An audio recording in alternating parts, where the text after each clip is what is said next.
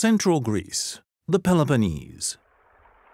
Central Greece and the Peloponnese are places where mythology, history, and modern times have all become bound together in a strong and unbreakable magical web. Everywhere visitors go, they find themselves in well-known but unique places.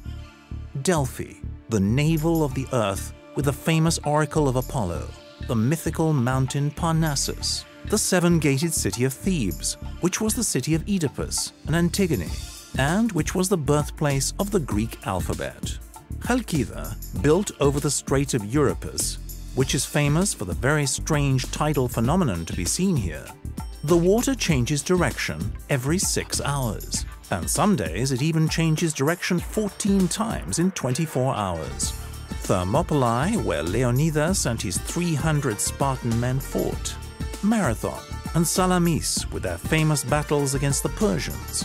Mycenae, famed for its palaces and vaulted tombs where the gold mask of Agamemnon was found. Epidaurus with its famous amphitheatre, Byzantine Monemvasia, Sparta with its impressive history lying at the foot of Mount Taygetos, rich Messene, Pylos, the mythical kingdom of Nestor, cosmopolitan Olympia, and finally Athens, dedicated to the goddess Athena.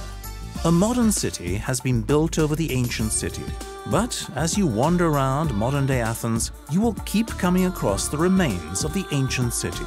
Athens is not just the Acropolis and the Parthenon, the ancient and Roman Agora and the huge temple of Poseidon at Sunion.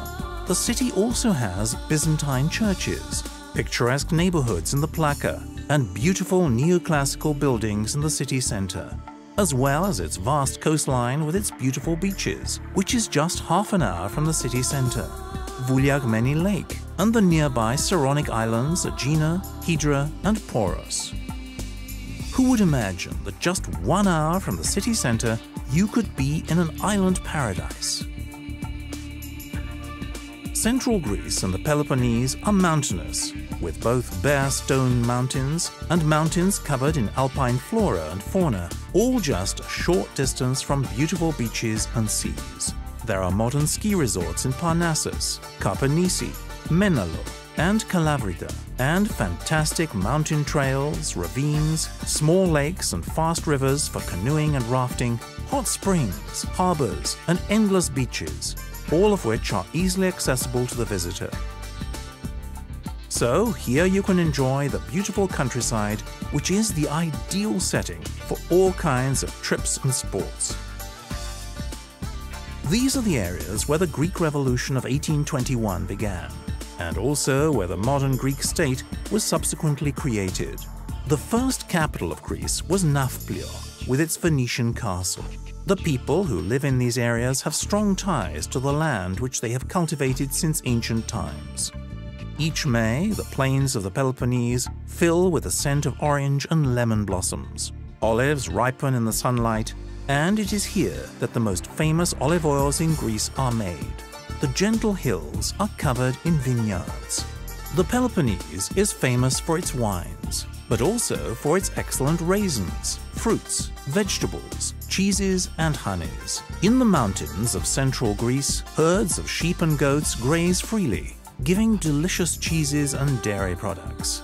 Olive trees cover the whole coastline, and Messolongi is famous for its salt and for the fish from its sea lake, and the natural fish roe, grey mullet botarga.